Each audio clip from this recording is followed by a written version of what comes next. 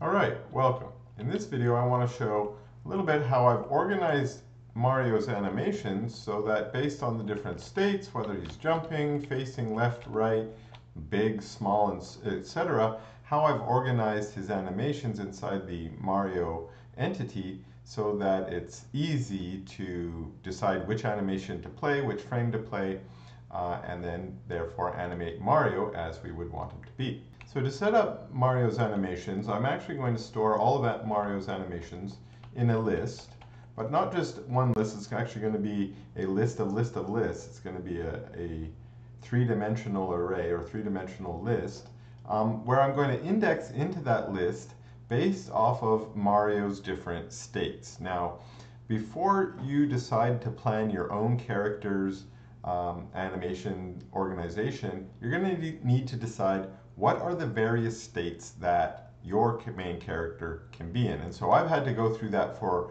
Mario in the original Super Mario Brothers, and I've decided to use a couple different state variables to keep track of the state. Now I'm using integer state variables, which is a little bit old school, especially in JavaScript. We can actually use strings here, so I might not need this, 0 equals little, 1 equals big, and so on. I could just use the string little, big, super, etc. I personally find that to be still just a little bit, just as much tricky because I need to remember what string did I use. Did I call it small or little or something like that? I still need to have a little table somewhere telling me what those special words are that I'm using. And so I've just used my old school way of defaulting to some integers to do this. So the first thing that you can see in terms of a state variable for Mario I have is the size. And we just saw Mario sort of grow from being little Mario to being big. And then Mario also has firepower, which I'm calling super. And you'll see these other states, little, invincible, so that's the star power. I actually haven't implemented those yet. So everything after this point, I'm sort of wishful thinking that's how I'm going to implement it. When I implement them, I might refactor and change this a little bit more. Also, Mario could be facing in one of two directions, and so the important thing to note here is that these states are independent from the size, meaning I can be little, big, super, and be facing right or left. So while I'm little, I could be facing right and left. So I can be little and right, little and left. And then likewise, I've added one extra state here as well that I'm just calling state, which is, well, what is Mario doing? I might call this action instead. So he could be idle, he could be walking, running, skidding, or jumping and falling, which are the same thing in the Mario environment. So I've got them as state 4. So we can sort of see the fifth state there is ducking. Well, actually, I haven't implemented ducking into the gameplay yet, although I do have the animations created. So again, like the invincibility or the star power above, this is a little bit of wishful thinking going forward. The other thing I should mention at this point is I have refactored the way I've handled my animations at least twice up till this point. As I add more in, I recognize, hey, it's going to be easier if I start bundling these together. My initial set of animations, I had a different one. I had a walk animation, an idle animation, and so on. And now I'm just bundling them all into one, like I mentioned, three-dimensional list of animations. I've actually just bundled that off in its own helper function, as you can see here. And so I've got that down below here. Usually I have it, closed off here because it's a lot of extra code that I don't usually want to look at after I'm done writing it, but I do want to share a little bit about how this works. Now, first of all, I've got my list of animations set up. It's a three-dimensional list, and I've just got a little comments here to sort of remind myself that there are going to be 6 states. That's the idle, walking, running, jumping, ducking, and skidding. There are the 3 sizes. I haven't implemented the star power yet, so I've got a little comment here to remind myself that when I do implement star power, I might need to, again, refactor this, change it, do something to it. And then I have the 2 directions, just facing left and facing right. And so as a result, when I want to select an animation, maybe we can look down here at 0, 0, 0 animation. The first index here is going to be the state. So 0 means idle. The next one is going to, it looks like, be the size. So 0 means small or little. And then the last one here is going to be which direction we're facing. And 0 meant right. And 1 means left.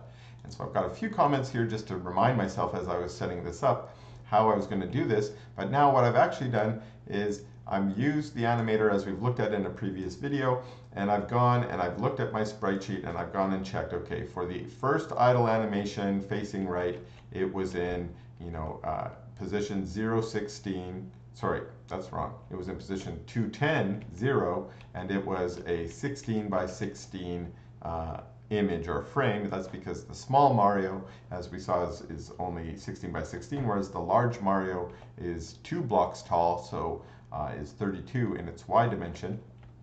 And again, selecting the large Mario, I have a different location on the sprite sheet. Now, one thing I will point out for the idle animation is that there's only one frame, and many of Mario's animations are only one frame. So why did I include them as an animation? Why didn't I just draw the frame without using this sort of animator wrapper class that has a lot of code in it that maybe does a lot of extraneous operations when really we only just want to print one frame. Now, the reason why I've done this is because I want all the animations in Mario to be the same.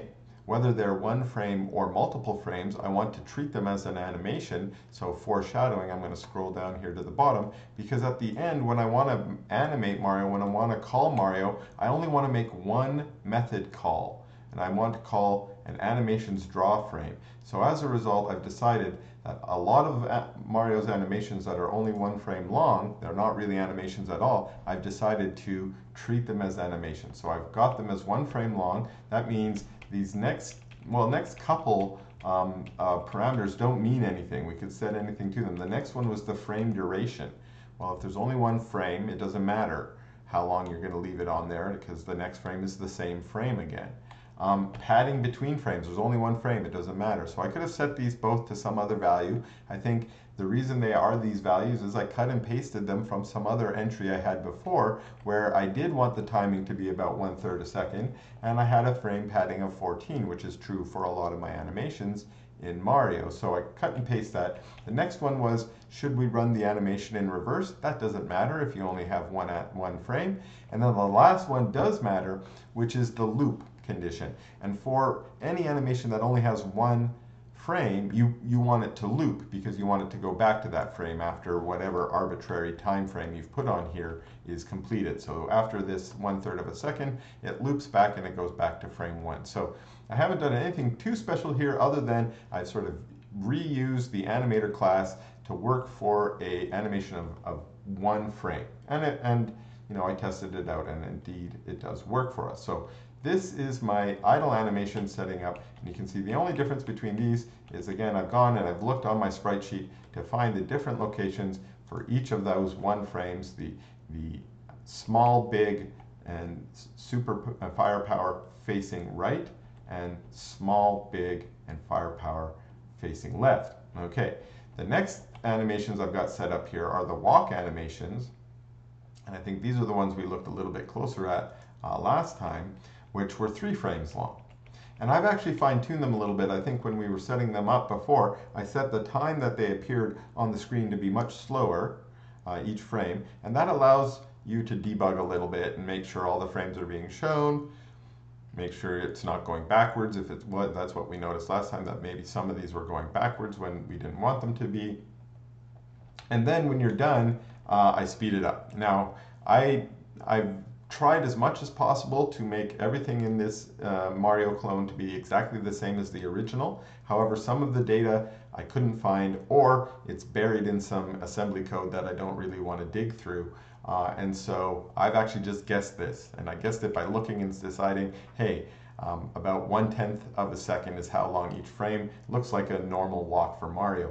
Now, the next thing you'll notice is the run animation. This is one of the clever things that the original Mario did to save memory, is the run animation and the walk animation are exactly the same, it's just sped up. So all you can see here is that I've just doubled the speed, or double the rate that the running animation goes. So again, when Mario moves from walking to running, I just speed up the walking animation to make it look that way. Everything else is exactly the same. And you can see I've sort of painstakingly, as I've mentioned, gone through for each one of these animations and found the exact pixel locations they appear in my sprite sheet, and then entered it here. Now, luckily again, for most of Mario's animations, we're stuck with this 16 by 16 or 16 by 32 size. That's very convenient. When your frames are already a fixed size, it means you don't have to go and nitpick those numbers as well. Now, if you're using a sprite sheet for sort of a more advanced game where there isn't going to be this fixed frame size, I'm thinking here of maybe like a fighting game where you're going to have maybe multiple animations for just the same single character and maybe multiple bounding boxes as well. We haven't talked about collision yet, but in those cases, those animations are much more complex, and you might have to even update your animator class from mine to be more sophisticated than mine. In which case, there is some time consuming going into setting up these animations, so make sure you set yourself a little bit of time to do that. But once you've done them, you pretty much ignore these. These are magic numbers, but I don't set them up with constants or variables because I use them exactly once and then they disappear. I don't need to think about them again. And so as you can see here, I've just gone ahead and done this for all my animations. The run animation, then the slide animation is back to being an animation of one frame. Same with the jump animation, happens to only be one frame for the original Mario. I imagine maybe some of the later Marios where Mario has a cape on or maybe a tail or something like that.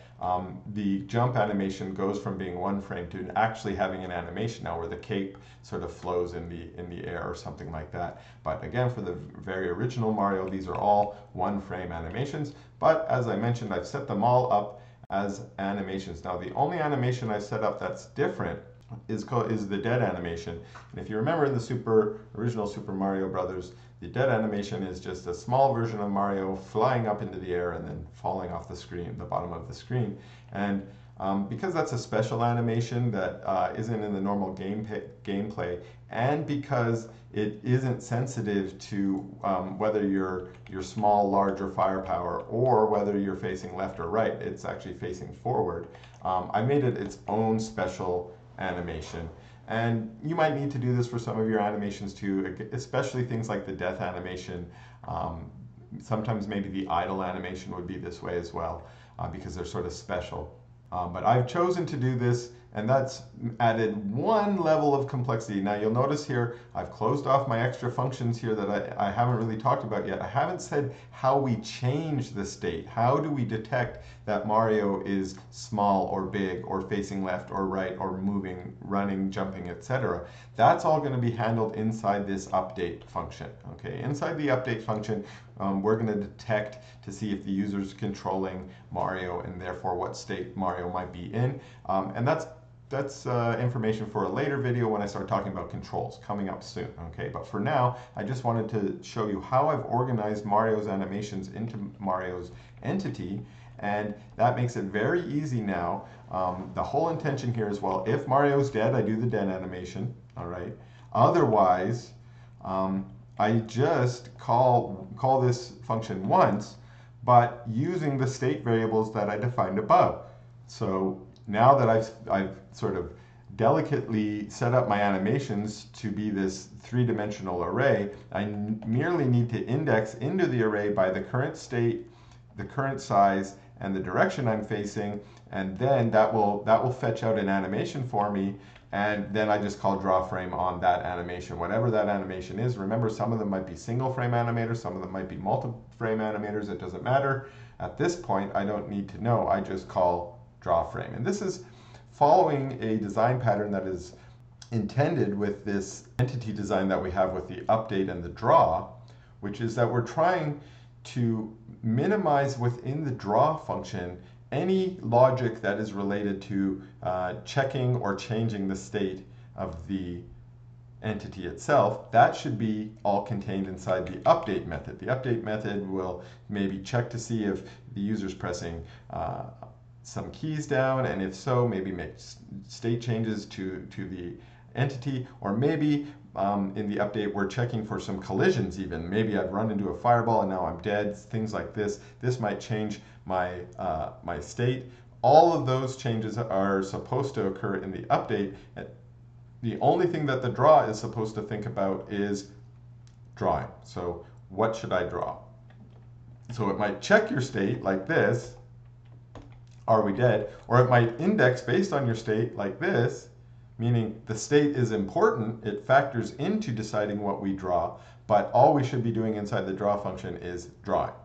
Okay, maybe branching based off the state, but drawing. The only thing I've also got in this draw is a little bit of debug code, which I've added, and I'll probably talk more about that when we get to bounding boxes. This will draw a little box around the entity to show where its boundary is for the purposes of calculating your collisions, but we're not worried about that just now. So I've left those turned off, and we have our debug flag turned off in any case. So this video was just intended to show how we've organize the animations inside a complex entity like your main character, like Mario, that will have a good number of animations attached to it. Some of your other entities might also be this complex, in which case you can use this same style to organize your animations inside your entities. So thanks a lot, and we'll see you in the next video.